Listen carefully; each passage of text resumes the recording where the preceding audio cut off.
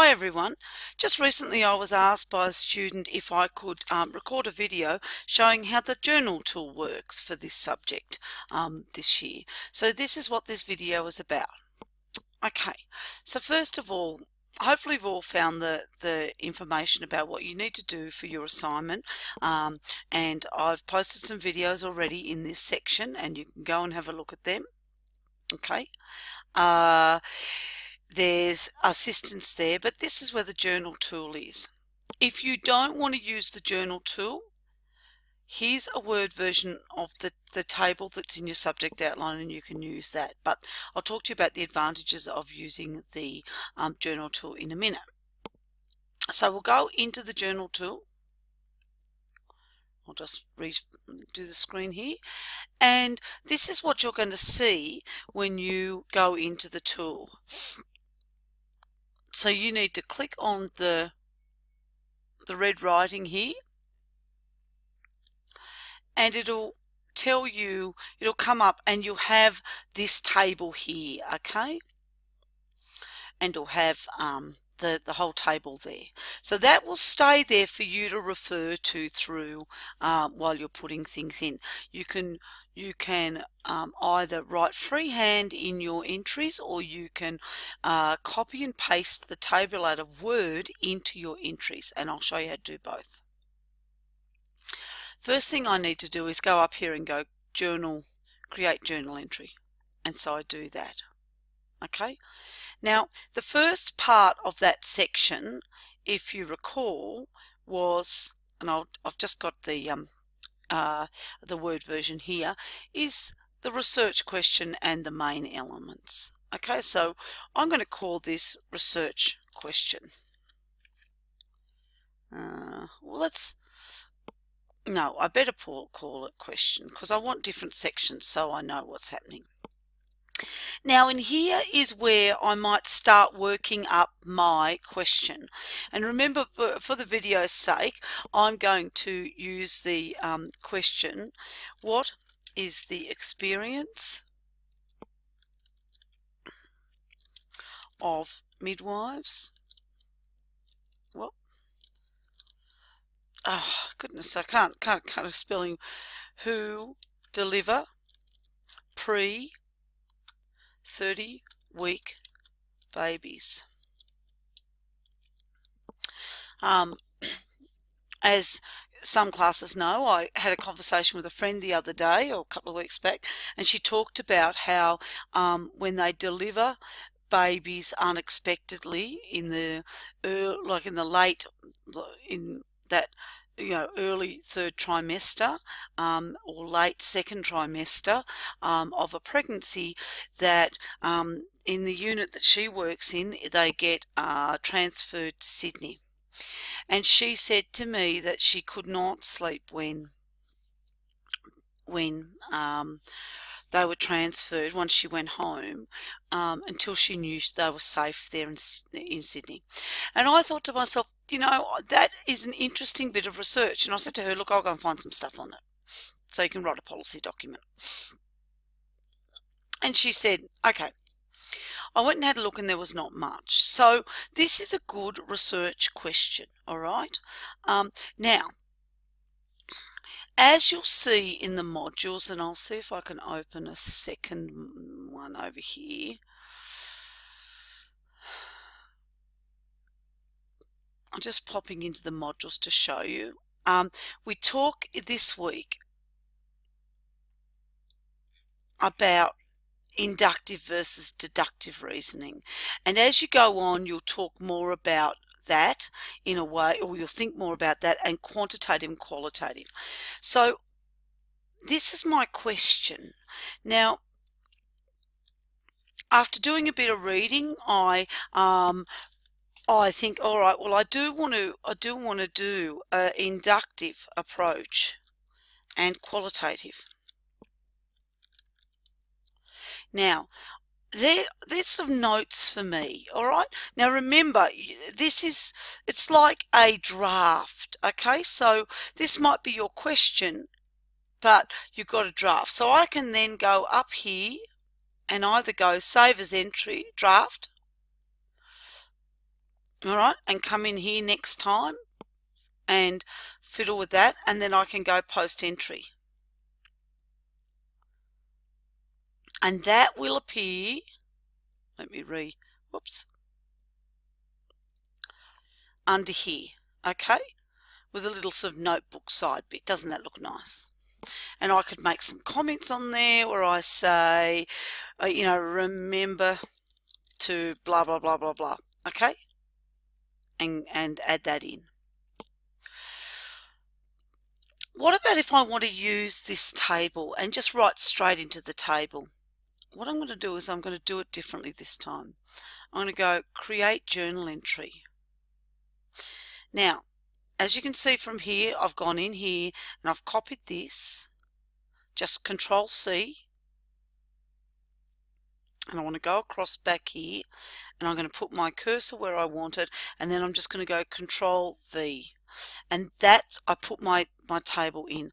Now, I did try it earlier using the mouse controls up here, and I didn't find that the table went in, so it might be useful for you to do that.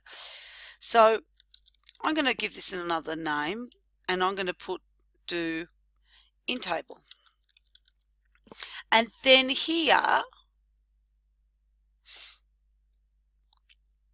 I'm going to reflect upon how the question will help solve the clinical problem. So first of all, as this is mine, I'm just going to remember this is my research now, so not the main table. I'm going to put what is the experience of midwives who deliver pre-30 week babies. Now, we can play with this question a bit because that's probably not as tight as we could get that, and that's worth thinking about. So here, where I'm going to think about why, so it says here, reflect on how the research question will help solve the clinical problem you identified. So when I first started talking to this friend, she was talking about how she couldn't sleep till she knew the baby was safe and alive in Sydney. So first I thought it's sort of a shift work study. You know, that it was about that she'd come off a night shift and couldn't sleep until she knew the baby was safe in Sydney. And then as we talked about it further, what I realised is it had nothing to do with night shift in particular, or shifts in particular. It had to do with the transfer out of rural units. So that was important for me to think about and to have as part of just as part of the understanding here, part of my thinking. Okay, so remember, this is a draft. This is not, you know, we're not expecting that at this point. Remember, this is week 1 or week 2 or whenever you're doing this, you're not expecting this to be done. By the time you submit this, we would want to see that this question is a bit more advanced, or that we work at. So I might I might devise another question and play with it. Do midwives who deliver pre-30 week babies that need transfer to a NICU experience distress? Now that's a different question that needs to be answered in a different way, okay? So that question is quite different in terms of how we would answer that. But it's still a relevant question to be asking out of what we found. So don't throw out the baby with the bathwater, so to speak. Keep your questions till you're happy with one. So how else are we going to think, how does the research question help us find the answer to the query we had? Well, it's going to look at experience. So when, say if we do this question, I'm just going to highlight that one. So if we do this question here, because that's, we might play around the terminology, but we're going to do something a bit similar. What are we expecting to find? So we start thinking about the things that we might find. We feelings of helplessness. Now, whoops. So if we are doing a qualitative study, we don't go in thinking that, oh, we've got to ask questions about, do you feel distressed?